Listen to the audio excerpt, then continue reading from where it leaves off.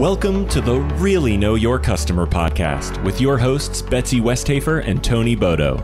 Join Betsy and Tony as they dive in with highly successful C-suite leaders who have grown successful organizations by creating a laser focus on listening to their customers and building deep customer relationships. Now, it's time to join Betsy and Tony for the Really Know Your Customer show.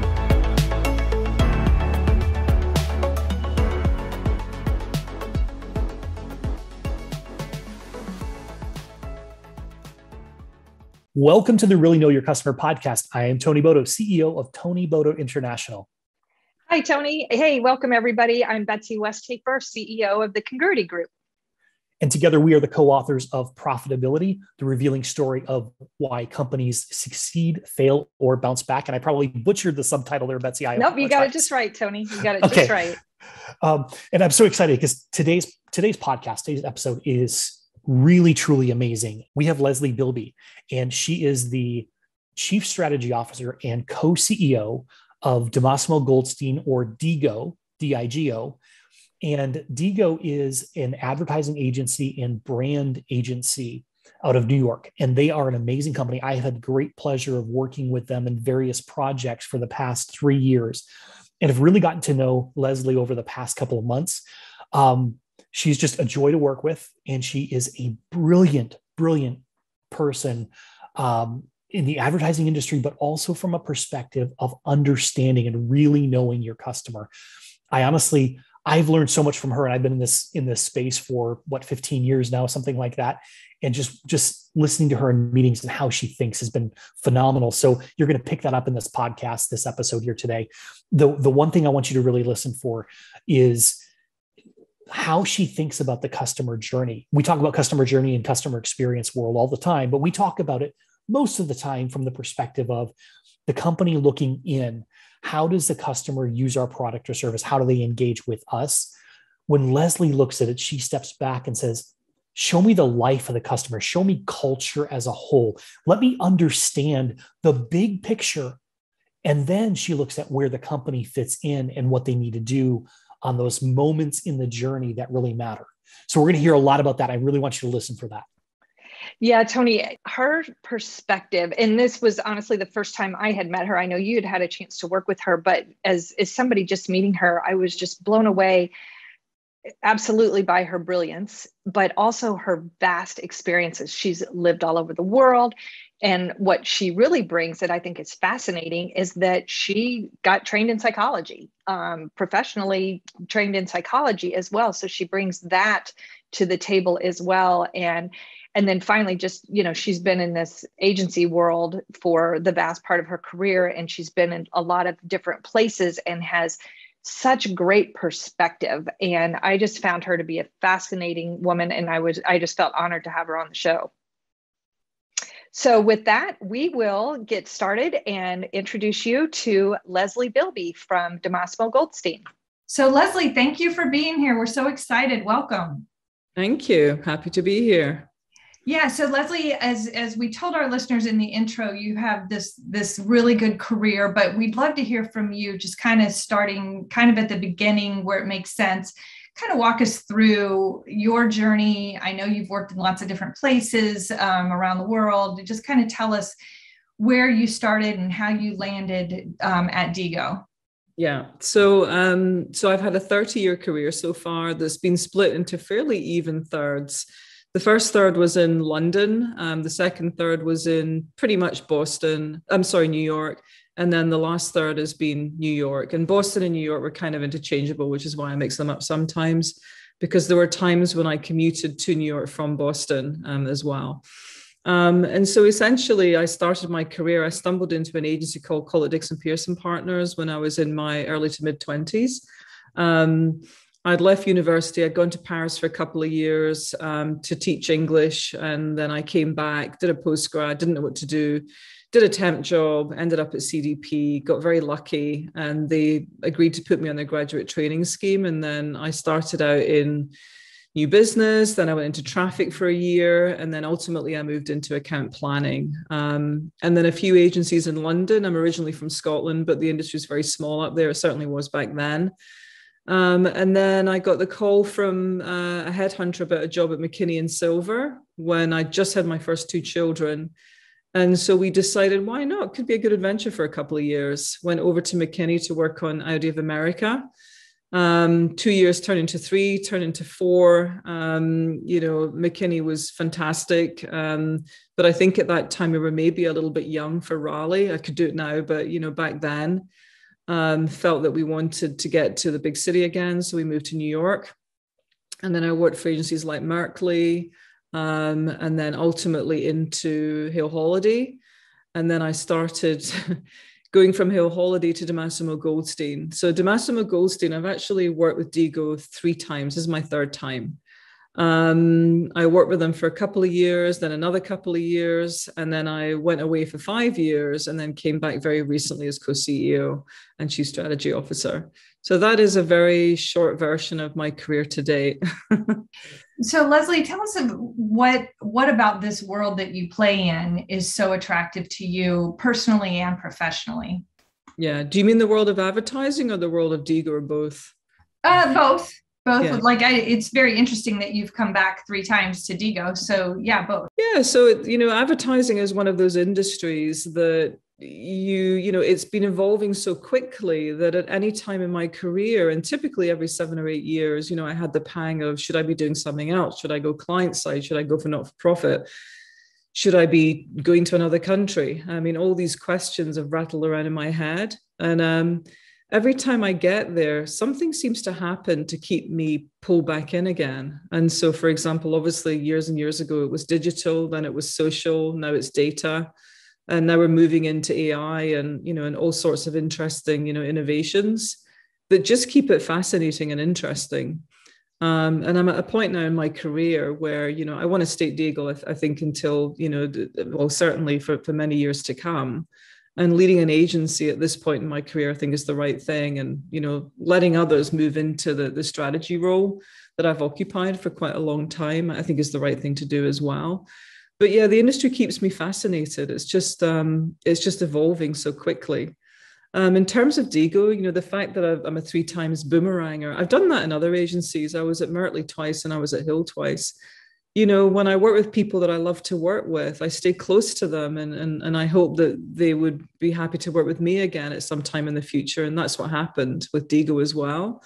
I'd known Mark and Lee for well over a decade. I'd kept, close eye on them and how the agency had evolved. It's an exciting place. It's independent. It's smaller. They're not afraid to take risks. There's no holding company above them. This new space that the agency's moved into was particularly fascinating to me and probably one of the main reasons why I wanted to go back this time. Not just in the co-CEO role, but also because the agency is now all about positive behavior change.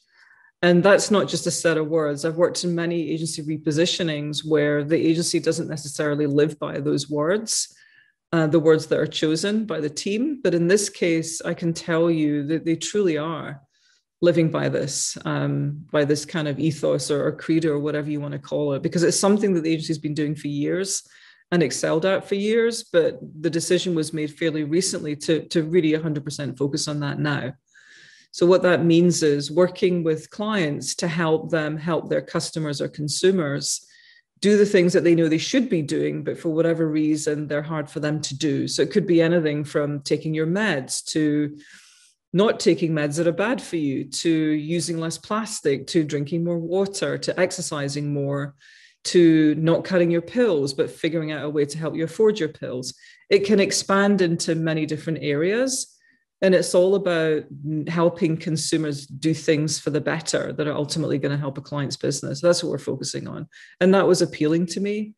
It's also been very appealing to a lot of the people that have just joined us. It's making the agency extremely attractive to the next generations of planners and account people and creatives, which is fantastic to witness.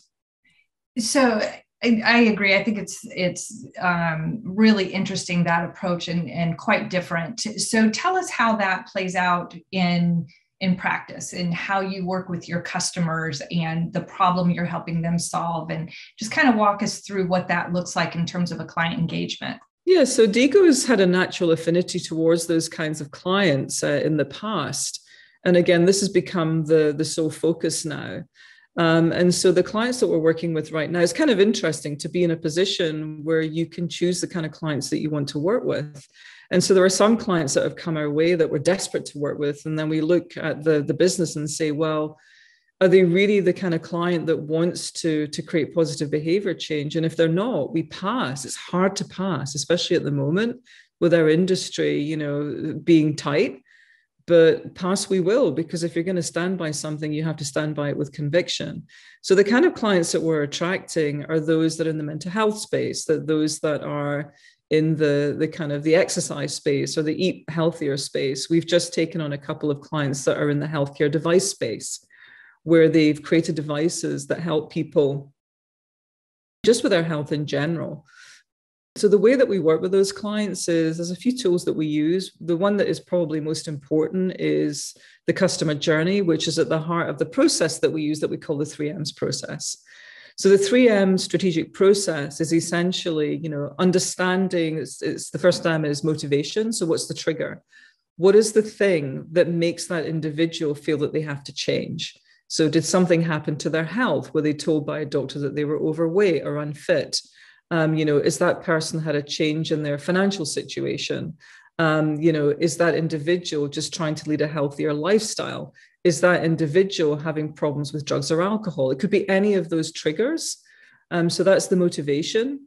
And then what we do is we track, you know, the customer's journey. So how they make decisions once that trigger has happened. And that moves us into the second space, which is momentum. So how do they make decisions? How do they explore? How do they get information? How do they choose which brands or companies or services to align with? Is there a point along the journey where they fall away? Because sticking to things that are good for you is hard. The hardest part is keeping up the good habit. How do we keep them moving along?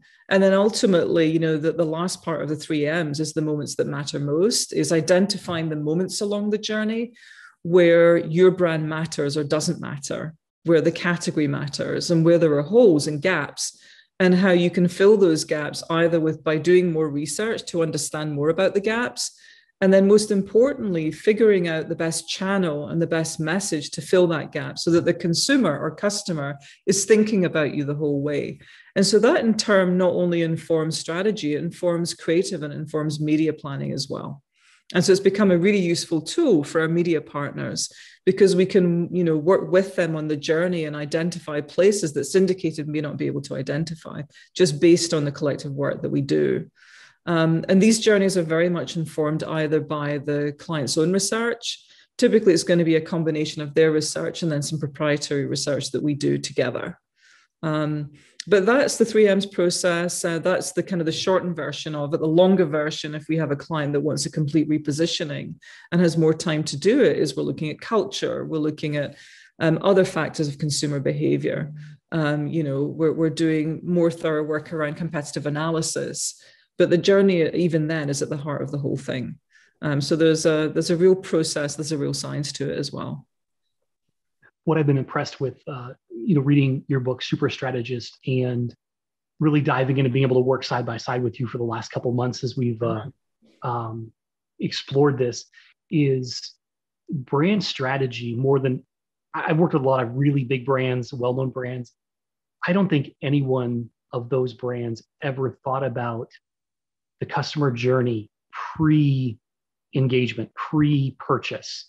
Yeah, the way you think about it. And that has just blown my mind and it made me reevaluate a lot of things that we do on the customer experience side of things, because and what you just described is it's really knowing your customer or who you want to be your customer. Yeah. And I absolutely love that, the depth of research you go into. So talk to us a little bit more about what brand strategy is. I know that's your expertise and a role you play, but I think it's also so much more than that. It just, the way you go at it is so much deeper. So share a little bit more about that. Yeah, so brand planning is something that has many different names, but there's a reason why people of my age group have this accent, because, you know, account planning, which is the original name, was invented in the UK by two agencies, by JWT and BMP, who both had two slightly different approaches. JWT's was more quantitative and BMP's was more qualitative. But essentially, the role was to represent the empty chair in the room, which is the consumer, who was not being represented at all until that point. And so the account folks and creatives were making judgment calls just based on how they felt that day about the work and about the business.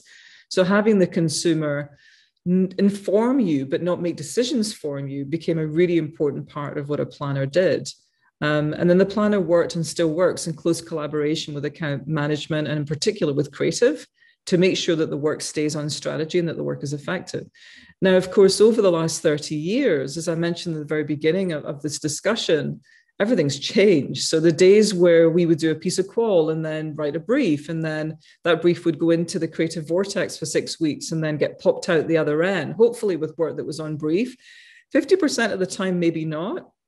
And if the work was great, we just kind of changed the brief to match the work. There was some success there, but there was also a lot of just kind of throwing stuff on the wall to see what stuck, to be perfectly honest with you. It wasn't particularly scientific. And now, you know, with the internet, with social, with all the other tools and data that's at our disposition, we can use so many of them to make sure that we are developing strategies and journeys and work with, you know, surgical accuracy. But the skill is to make sure that you don't forget the most important thing, which is the creative. Because the creative is something that typically cannot be quantified. It's not how the human brain works. And so to me, the role of a brand planner or brand strategist today is to kind of straddle those two worlds. It's how do you make sure that the creative is revolutionary and different and differentiated. And to be so, it has to be unlike anything that you've ever seen out there before.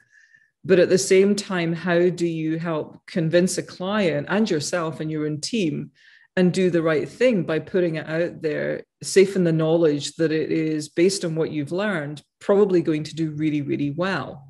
You can never be 100% sure, but you can at least be 70 or 80% sure. And so doing that foundational work so that creatives can do their best work, to me, is the role of a modern account planner or brand planner today. And the journey plays an important role there.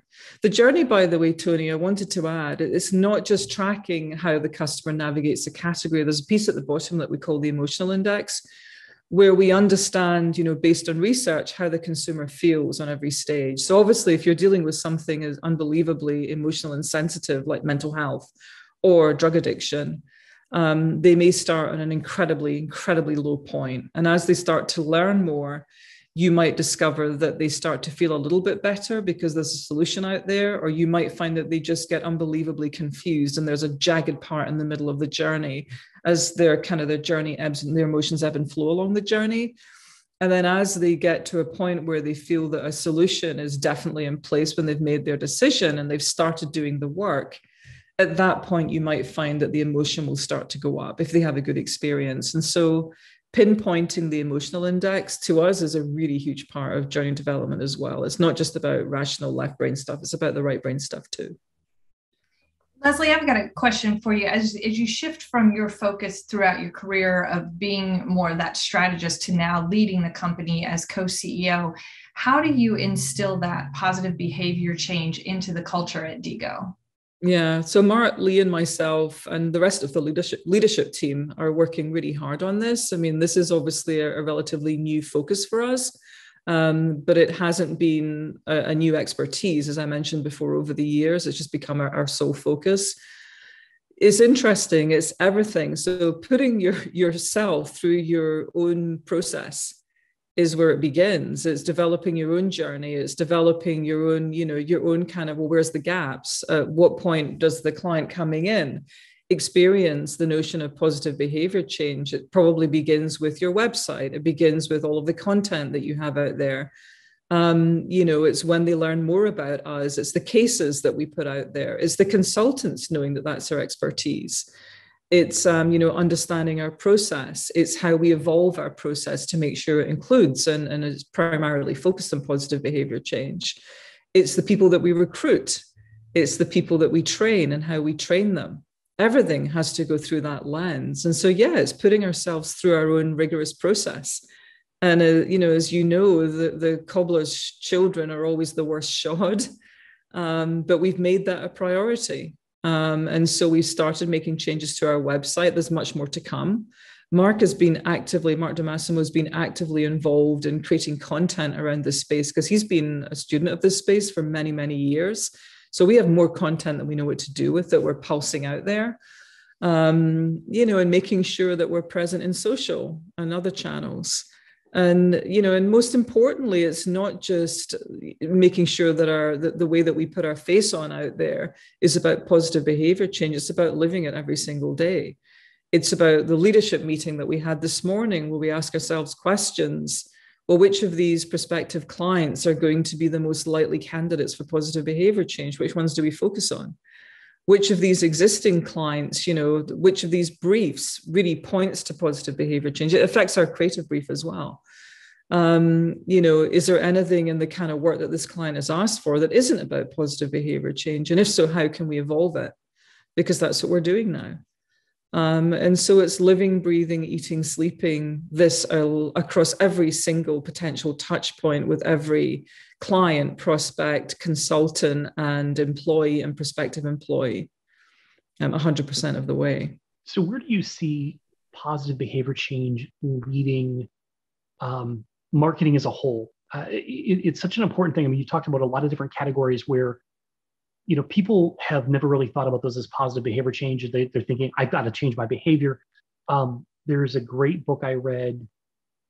I cannot remember the author's name now, but it was Change or Die was the name of the book years ago. Mm-hmm. And it talks about how even though people are presented with this idea that they're going to, they just had a massive heart attack or some other health related issue, and if they don't change, they're going to die within months or years.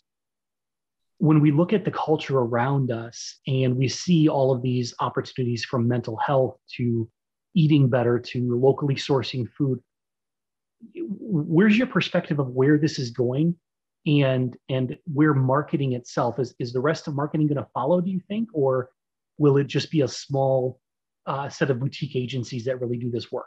Yeah. So first of all, I don't think this is going to be niche. This is one of the challenges that we had when we were introducing the idea of 100% focus on positive behavior change to our internal audience, our own agency. Because obviously we in leadership, and before I got back, had been living with this idea for a long, long time. The immediate place that people spring to is that you're going to work on not-for-profit only, or that you're going to work on sustainable products. And that's not the case. This is about making a difference where you can across a multitude of different situations and categories. The way that I see it in my mind is it almost falls into 3 equal thirds. You've got, the first tranche is definitely going to be those not-for-profit, ad council type of, executions and projects where you're genuinely making a difference in sustainability or addiction or health behaviors. So the focus is going to be on those. And then in the second tranche, it's almost by default challenger brands, because challenger brands, if you think about it, they've always been about positive behavior change from the get-go, typically, because they're challenging the conventional wisdom or the status quo within a category. And so they're coming up with an idea that's better. And so if it's better, it's about encouraging consumers and customers to do things in a way that's different and better. And so again, by default, they're positive behavior change agents just because they exist. And so I see actually maybe a fat third of being those challenger brands. And then the final tranche I see being big corporations, big institutions, like pharma companies, banking, where there's often an ESG or a component of those organizations where they focus on doing good in the world. And so that would be more about sustainability, more about helping feed the hungry, more about, helping people with compliance issues is a major issue in the pharmacy industry. So are we going to, take on huge, big pharma accounts? Well, if they're willing to do positive behavior change work, then yes. But the likelihood it's probably going to be a factor or a section of those companies where that's their primary focus that would be most appealing, for them in us. It's basically being anywhere where, change for the good can be made. You talked about change or die. We have this chart that we use that I talk about in the book that is called the brand family chart, where we plot where we think a client is. And the quadrant that you don't want to be in is the dead dog quadrant, which is up in the far right. And those are brands that are kind of on the last breath. And typically they're going to be in their last breath because they didn't do something to help make them relevant in the era that we're living in. And so I won't go into who they are, but we all know who some of those brands are. And it's almost impossible to recover from being in that quadrant. There are a few notable exceptions, like Old Spice would be one of those exceptions. They did an amazing job pulling themselves out of that back into the alpha space. But, we would definitely work with clients that are in there that realize the only way for them to get out of that is to create positive behavior change. Those would be brands that we'd love to pull back into the challenger space. And recognize that the only way out of this is to do something radically different that's radically relevant. And radical relevance today means that you've got to go out there and show the consumer that you're culturally relevant and that you share their values and that you have strong values and you're purpose-led and all the things that come with modern brands. To answer your question about, do I think that all marketers are going to point in this direction? I think that many of them will start to point in this direction. I think if this terrible 18 months has taught us anything, it's that we can't go back to the way things were professionally as companies and as individuals. Otherwise, what has it taught us? And I think that, coming out of this, as hopefully we will, into whatever the future is going to look like, we have to take some stuff with us. We have to remember about our priorities and remember what's important and remember that, that there are some things that are just simply more important than anything else and not to leave those behind. And I think that positive behavior change is going to be a really critical part of that, like learning to eat with family, learning that friends and family are the most important thing, learning to spend time with people, learning that touch and hugging and all those things that we couldn't do for the last 18 months are important. I mean, these are all positive behavior changes, learning to change our ways for the better. That I think if companies come out of this not having learned that there's a place for positive behavior change within their organizations and certainly within their consumer bases and their prospective consumer bases, then I think they've got an issue. So I think that we're not going to be short of opportunities, and I put it that way. So far, it seems to be working really well. Lesley, one of the things that Tony and I spend a lot of time talking about with podcast guests, we talked about this in our book. We have conversations about this, it seems like a lot, the shift between generations and how much the generations now are demanding companies that are doing things for the greater good. So can you just touch on how that looks from your chair as co-CEO of DiGo? Mm-hmm. Yeah, I mean, it aligns obviously with positive behavior change. The minute we told our employees that this is what we were about and explained the kind of the different types of businesses that we thought that we would appeal to, the energy and the excitement over the future of DiGo was palpable. And as we've explained that to different consultants and different prospective clients and different prospective employees, that palpable kind of, positivity has been there. I really believe in particular for Gen Zers, younger millennials to an extent, but definitely Gen Zers. So anyone around that 25 and under range, I think if you're not a company that is doing work for the better of humanity, and that extends to ad agencies, if you're not doing work for the better of humanity, they're just not going to be interested. That's where they want to put their business and their lives. That's where they want to basically be. And so, I think that it's really important for the future of our industry that we create not only an agency, but an industry that is ready for that generation, because they're coming in right now. I mean, the last 2 years, unfortunately with COVID, but in the last 2 years, we've been pulling in interns and younger employees that are from that generation. It's what they want from their work life as well as from their personal lives. And the kind of brands that they want to work on. This is a generation that will say, I don't want to work on this if it doesn't feel right. It's kind of interesting for somebody of my age, back in the day, you'd work on anything you were put on because that's how things were. But in your gut, you felt, I don't like this. I don't like what I'm doing on this. Now, I think a lot of people would say, well, you can't really work in advertising and have a conscience because everybody works in stuff that they don't believe in. But we think that's changed. We really do, especially for a smaller independent. We're in the enviable position of being able to choose the kind of clients that we want to work with, and where those kind of clients are going to be attracted to us for all the right reasons. And that in turn is going to have a big impact on keeping our employees happy, especially those at the younger end of the scale, and attracting, modern talent, into the industry and the agency in the future. It's going to be a critical part of our industry moving forward. There's no question in my mind. I think it's so inspiring being somebody that's on the later part of our collective careers to see how they are standing up for that kind of thing. And, and I know for me, I've learned a lot from, I've got millennial children and employees, and it's just been really inspiring, I think, to change my paradigm when, I've thought the same way you, like, you do stuff you don't want to do because that's kind of the nature of it. But I think it's a really fascinating time. And then you bolt on the stuff you were talking about in terms of COVID, what really matters. And I think it's a really awesome time to be leading a business right now. Oh, it is. I mean, I have 3 millennial children myself. And so I learn as much from them as they learn from, their parents. But this next generation, they challenge you as well. I mean, they'll it doesn't matter how senior you are, they'll challenge you. Well, hang on a minute, why do you think that's right? Or, is this kind of business we should be going after? They have no problem in putting it out there, which I think is fantastic. I think that, we have to learn from each other. We have to keep moving forward. And again, I'm sure you've noticed the snapback in our industry has been extraordinary. I mean, when was the last time you saw help wanted signs? They're everywhere at the moment. And that includes in our industry. There's a lot of competition out there for talent. And so making sure that we're best positioned to attract the best talent that can serve our clients the best way moving forward with this new focus that we have is really important. And we're finding that it is attracting the right talent.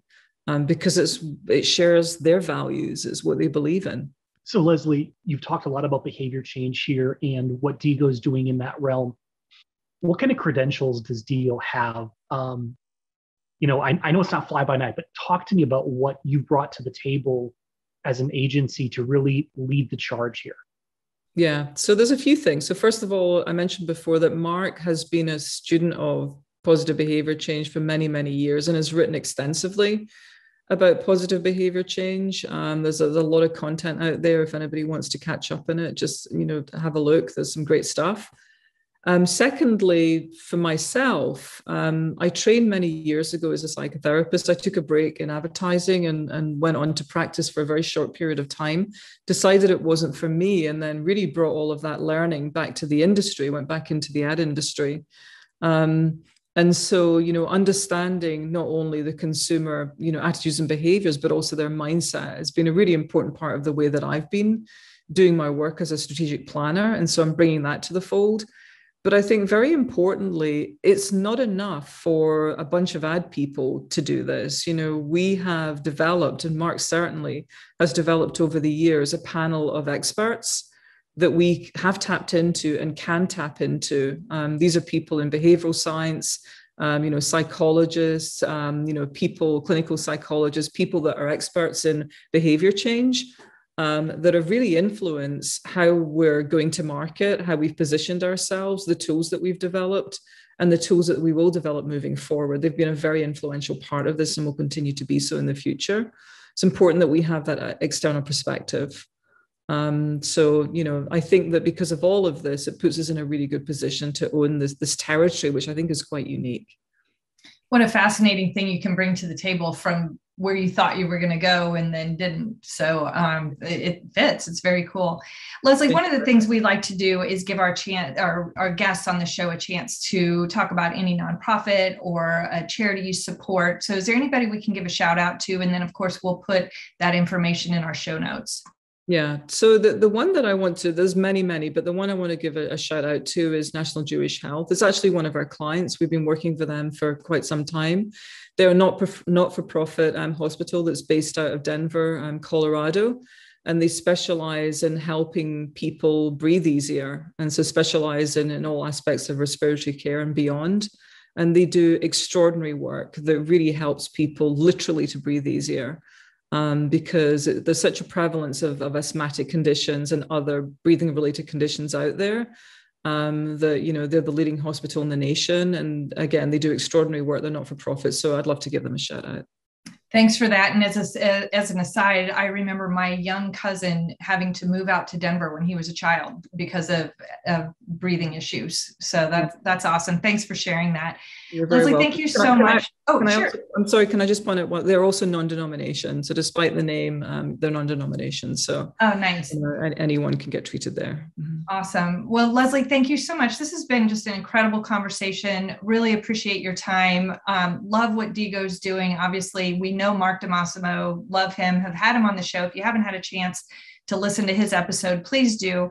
But thanks again. Really appreciate it. Best of luck moving forward in your new role and with DiGo, and we'll be watching.